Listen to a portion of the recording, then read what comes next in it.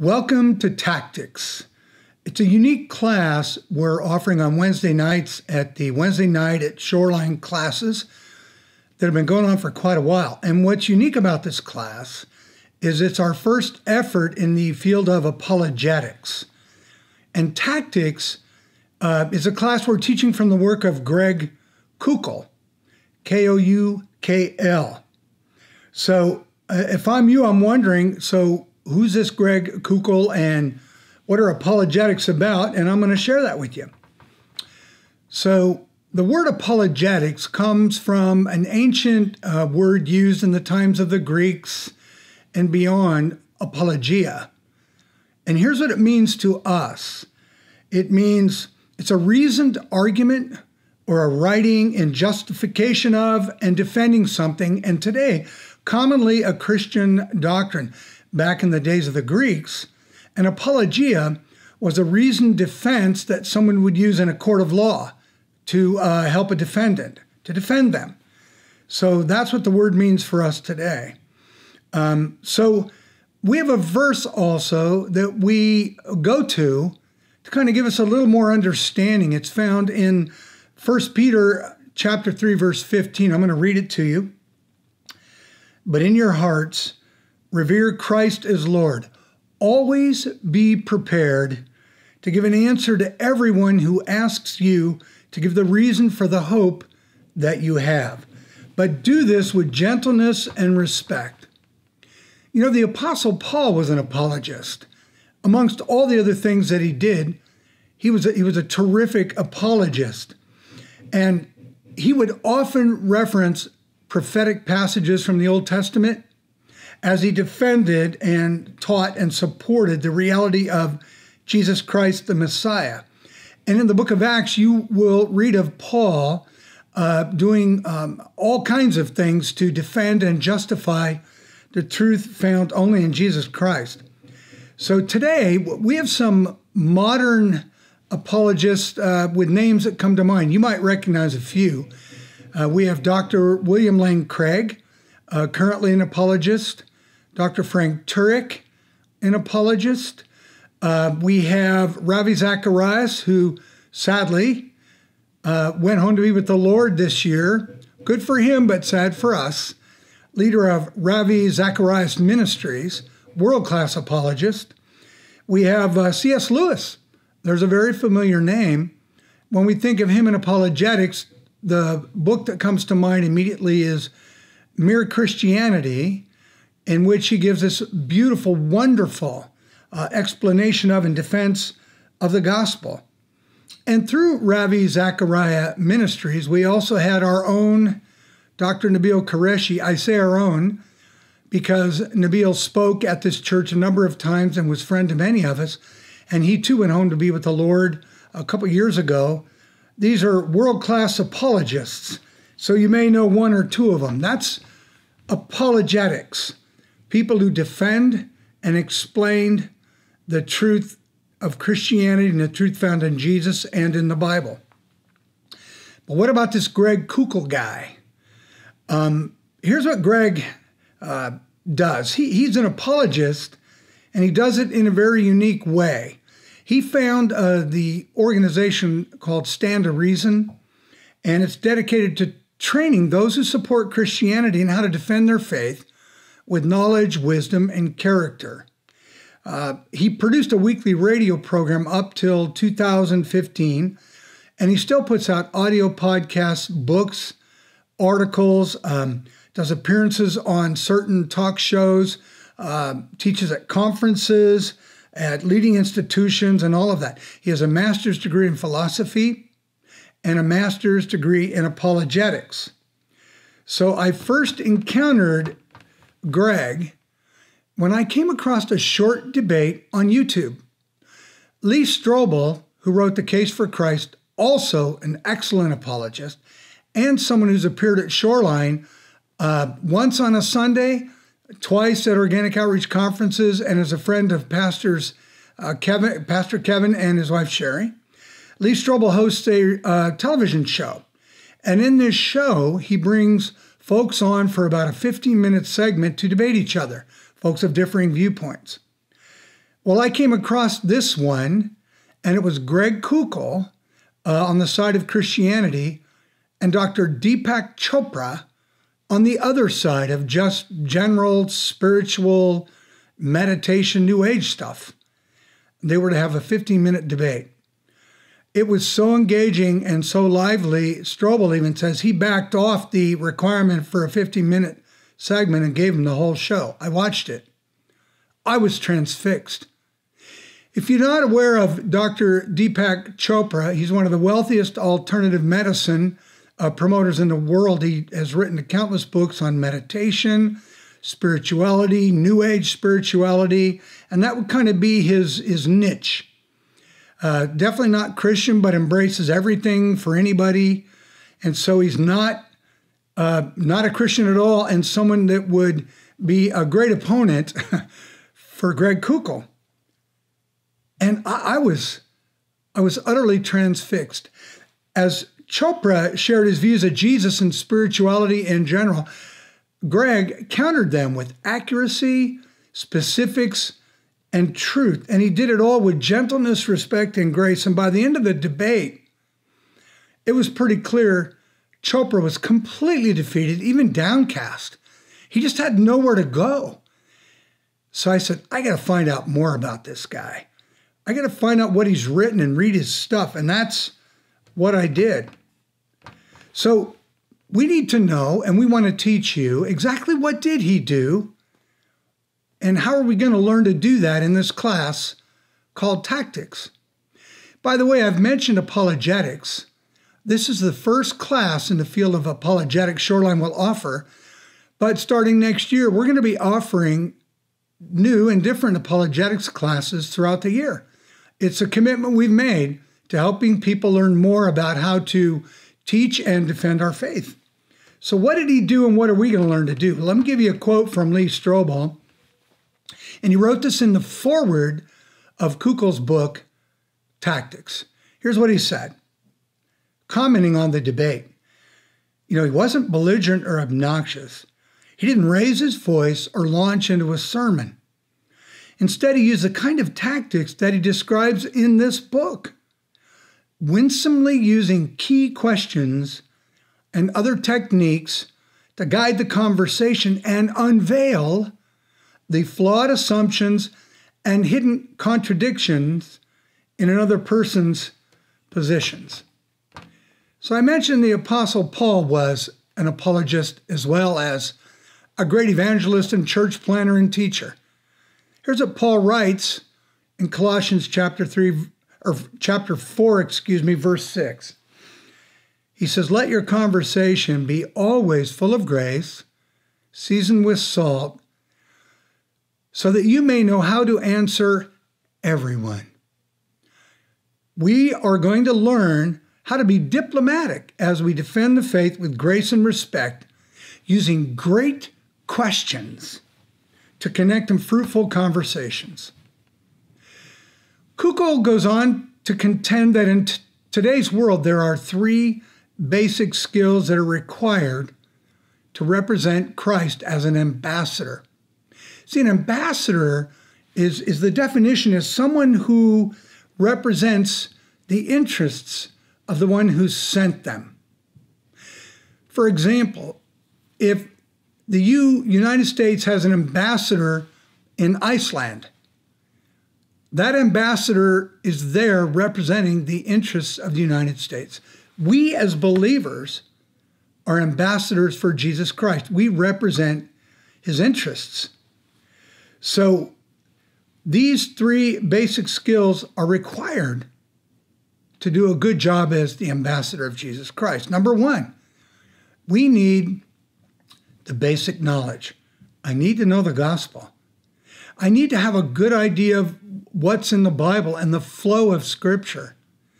I need to have an idea of the gospel really means from Genesis 3 all the way through to the resurrection is one story, God's story of redeeming his people unto himself. I need to know about the sacrifice Jesus willingly gave for all who receive him to be reconciled to God. I need to have an idea of the Old Testament, what's unique in the historical parts, just at least a working idea. I need the knowledge of the church itself and how it grew out of the book of Acts. I need that. Then our knowledge must be tempered with wisdom. So what do we mean when we say wisdom? Well, we mean the things we've learned over time, the things we've been taught, the things we've learned through experience. And have we let the experience teach us? Have we gained insight into best courses of action, best behaviors, best ethics? That's wisdom. So we need knowledge as a skill and then wisdom as a skill. But most importantly, third skill, our character will make or break our mission, our character. I've been a counselor for over 40 years. In my private practice in the Bay Area many years ago, I worked with a number of leaders in the church, and on occasion I would encounter a leader working with me for personal, painful issues who had a character as such that was off-putting, that was difficult to deal with, that was difficult to approach, that was a little harsh and abrasive. But they had some wisdom and terrific knowledge. It was breaking their mission. What they really wanted to do, believed they should do, they couldn't accomplish because the character wasn't right. It just wasn't right for the mission. So these three skills play a part in every effective involvement with a non-believer.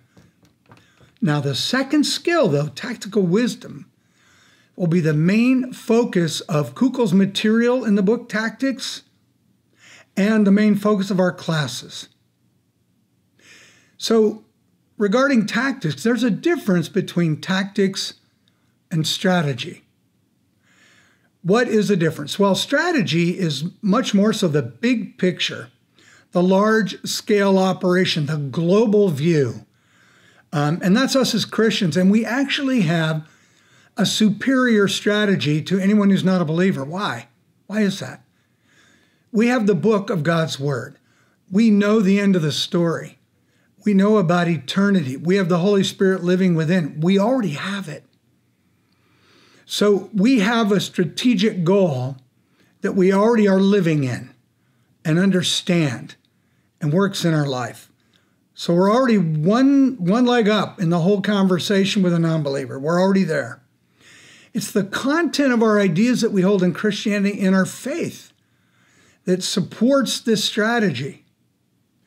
So within strategy, there's two areas we'll be looking at as we walk through the classes, and two areas for you to know today. The first area is what we call offensive apologetics. Like a football team, you're on the offense, you have the ball. And that simply means you're making a positive case for Christianity. You're teaching truths. You're going forward with explaining the gospel and the reality of it. That's an offensive strategy. The second, logically, is the defensive strategy. On the defense, it means we're answering challenges to Christianity. So like in a football game, we're on defense. Now we're not moving the ball down the field. We're trying to keep the other person from getting into the end zone. We're defending our goal. We're defending Christianity when we're using defensive apologetics. But with these two approaches, offensive strategy, defensive strategy, there's something missing. There's a missing piece. What is it? Well, here's a hint. A sharp lawyer needs more than facts to make his case in court. And like a lawyer, we need a plan to artfully manage the details of the dialogues we have with others. I've been in the courtroom, I've testified, I've sat on a jury. It isn't just the facts, it's the presentation, the respect with which they're delivered, the openness for others involved in the sharing. All those things. There's a winning way that an attorney must have. So strategy operates with tactics. So are there any dangers in using tactics? Potentially, yes, there are. Let's just list a few. Here's a few possible dangers. You might be asking questions that you've learned through our course, and somebody right away just is coming at you, all out offense. What about the ark? They've never found it. What about the golden fleece? What about the God who wiped out all these people, women and children and animals? What about? And what about Buddhism? And you're getting them rapid fire, and you're just like, whoa, you're like dodging bullets. That can happen. It can throw you off guard. It could when we're using tactics. Secondly, some people may become offended and as a result avoid any further contact. And the offense could be in just you asking sort of an exploratory question, and we'll teach those. But you see, some people also have been wounded by church early in their life, maybe adolescent years, maybe young adulthood, but they've been wounded by things that happened in their Christian church experience.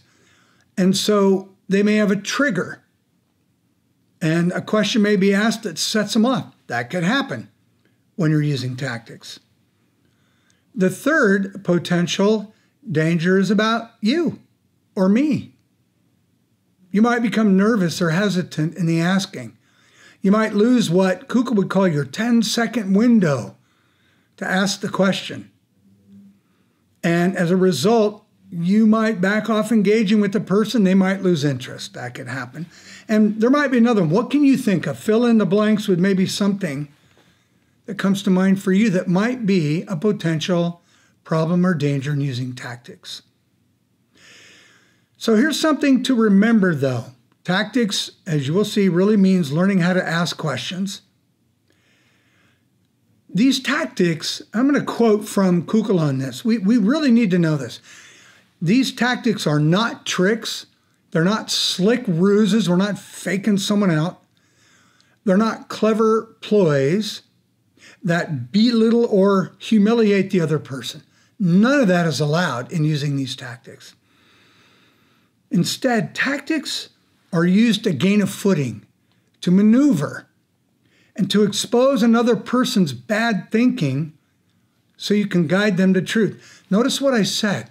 Not to expose someone as a bad person. That's not it at all. To expose bad thinking over time so they can see it. So it's not a trick, not a ruse, not a clever ploy. There's no belittling, demeaning, humiliating, dismissing any of that of the other person. So there's the name of the first approach we're going to teach in this very first video. And that is the Columbo tactic. And if you're my age, you remember the Lieutenant Columbo weekly detective series. That's where Mr. Kukul got this tactic from Lieutenant Columbo himself. So I remember this guy. I love the show. I love that show. You got this detective with messed up hair, an unlit cigar, a rumpled trench coat, even on the hottest day. He looks totally disheveled, like he slept in his clothes, and he appears like a bumbling incompetent. And that's the way he would walk through every show, every show. But all of this outward appearance, which would disarm people, he is no threat to anybody, covered over his skill at asking tough questions in an inoffensive way that productively advanced the conversation. So let me give you a sample of what I mean. Here's his classic trademark approach. For example, he would say something like this. I got a problem. Something about this thing bothers me. Maybe you can clear this up. Do you mind if I ask you a question? Or number two, thank you. He's asked a question and answered it. Thank you. You're a very intelligent person. I could see that. Just one more thing. And then number three, he would often say this. I'm sorry. I'm making a pass to myself. It's because I keep asking these questions. I can't help it. It's a habit. Well, this is a habit we want to build, isn't it? We want to build this habit in growing and using tactics. So here's some other keys, and we'll come back to all of this as we walk through these classes. Here's a key. When you're using tactics, if you hit a roadblock, you ask a question. You don't stop. You don't put it in reverse. You ask a question. We'll teach you how to do that. Here's another key. Never make an assertion when a question can make the same point. Meaning what? I have to resist the urge to say, well, this is how it is. And think to myself, how can I ask a question that draws this out? Never make an assertion when a question can make the same point. And here's some tremendous advantages of asking questions. Questions are interactive. They invite others to join in. See, what I'm doing now doesn't. You're watching this video. You're going to watch 4 more videos for the 4 classes after this. And I'm not drawing you in a conversation. I'm talking to you. Questions are interactive. They invite the other person in. And then a question helps you make headway without requiring you to state your case. You're making headway. You're going further into the conversation, and you're not yet having to make your case. Next, questions shift the burden of proof to the other person. Questions shift the burden of proof to the other person. And then questions allow you to pursue friendly conversations and avoid unnecessary conflict. So this game plan of using Columbo tactic puts you in the driver's seat. That's what this is designed to do. So I mentioned game plan. What's the game plan? What do we mean? We're going to learn how to do the Columbo tactic. That's the first thing we'll learn as we walk through this time together in the classes that come. See, the Columbo tactic offers excellent starters for conversation. It's interactive by nature. It's neutral. It helps you get started without making your case. It buys you valuable time, and it keeps you in the driver's seat. So are there any reservations? You might have, I might have, or even Kukul in writing this has. Yeah, there's a few. We got to explore them. Let's take a look at them. Number 1, having these types of conversations can get close to arguing. Is arguing bad? Maybe.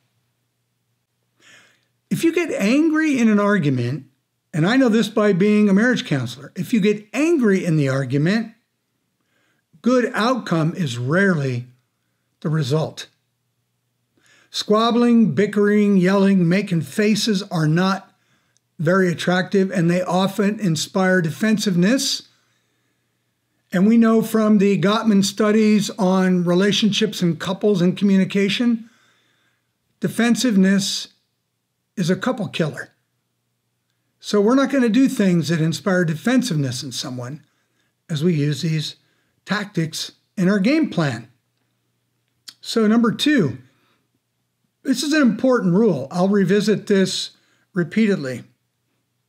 And you can apply this rule in conflicts in your life outside of using tactics too. If anyone in the discussion gets angry, you lose.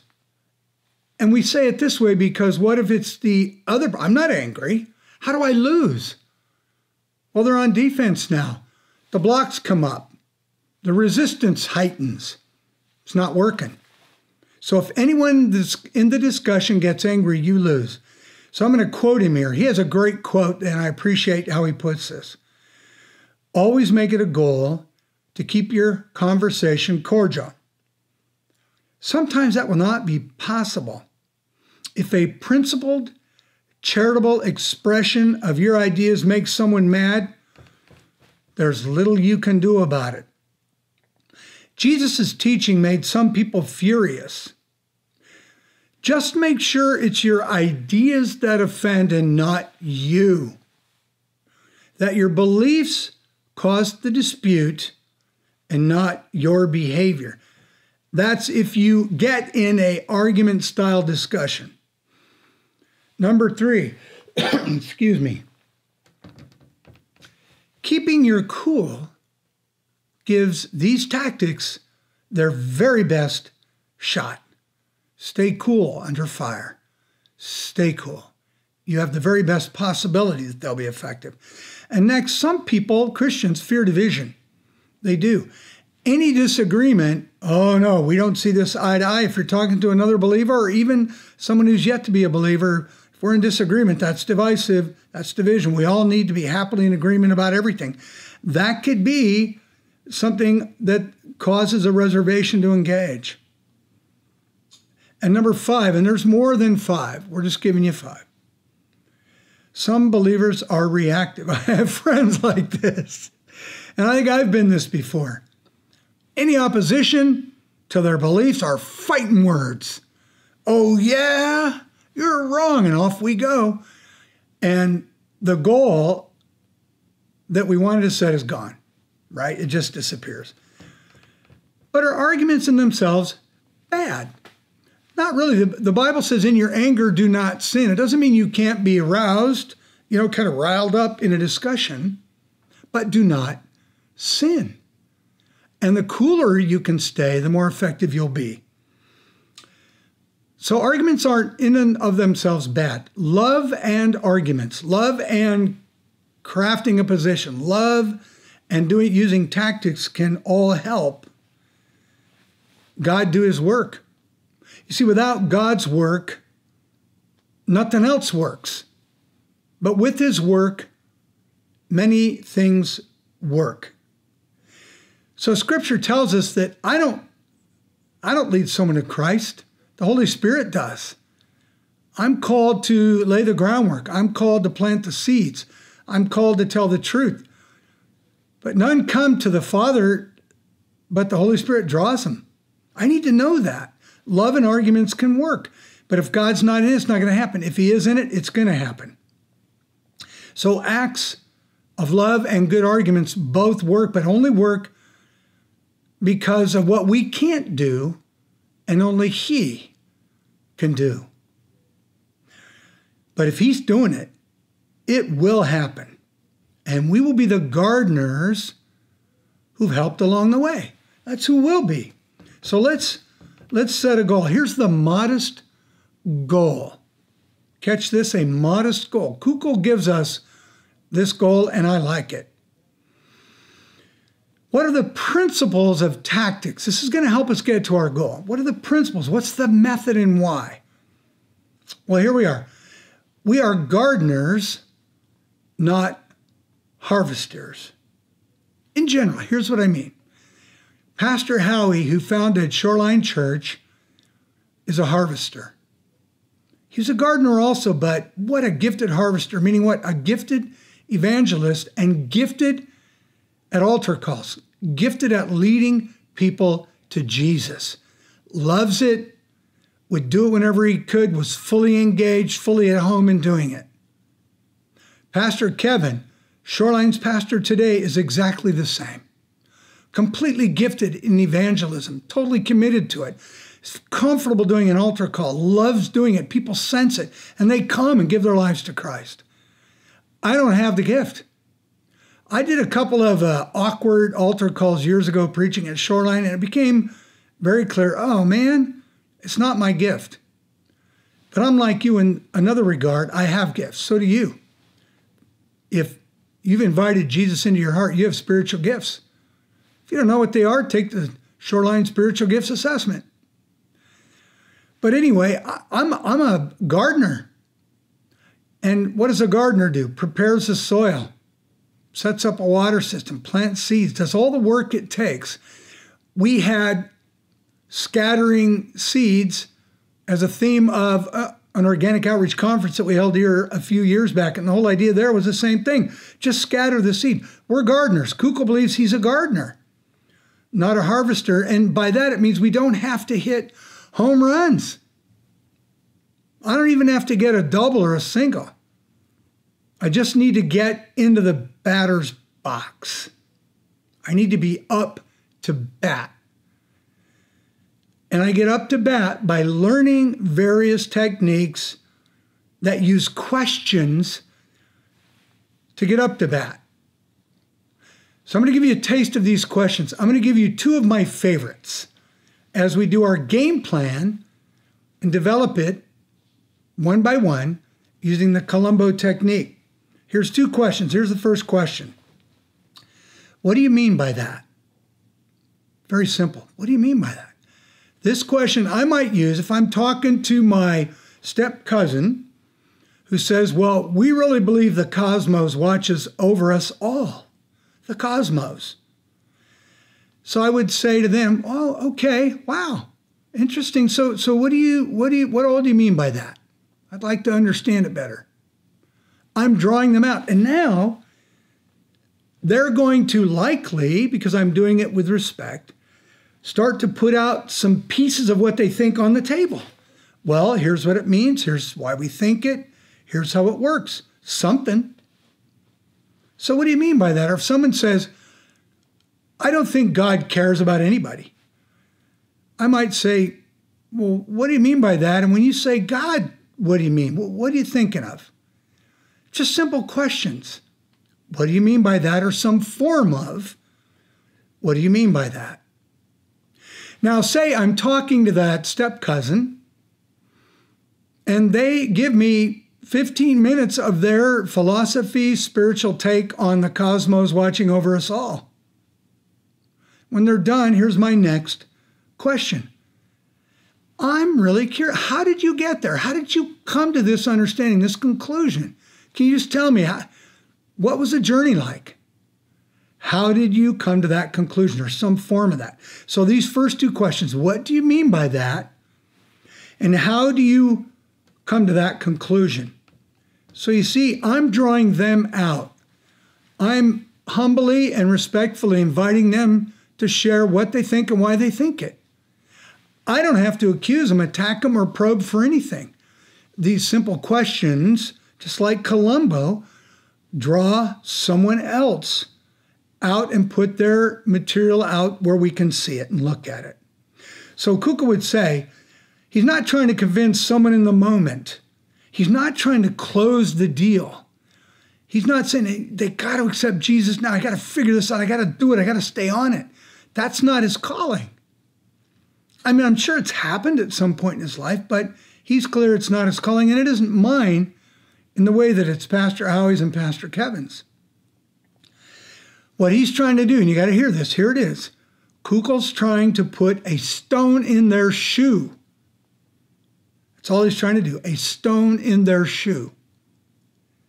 Here's what he says. I want to quote him.